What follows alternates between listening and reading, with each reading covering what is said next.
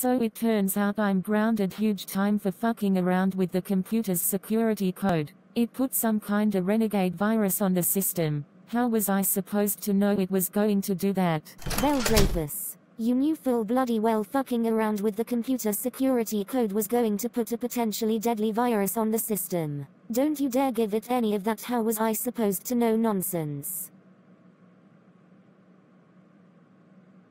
But I didn't know it was going to do that. Yes you did, we warned you about it about 1,000 times, but did you listen? Did you? Hell no. As usual with you, it's just in one ear and out the fucking other. You're a very naughty and selfish little bitch who doesn't give a flying fuck about anybody but herself.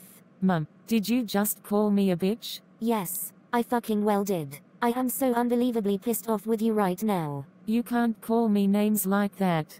How was I supposed to know it was going to be this bad? For fuck's sake, nobody ever tells me anything. First of all, you know that is 100% untrue. We tell you everything when it's of utmost importance and you never fucking listen. Like the usual non-attentive bastard you are, you totally fucking ignore it. And now you have the fucking nerve to say we never tell you anything? And last, you had better listen to me when I say this, because I am totally serious about it. For your constant bratty attitude and childish behavior, you are having nappies on. And you don't have a choice. Starting now. So lie down, and I will change your bum. Nappy. Naughty girl. There, it's nappies all the time for you.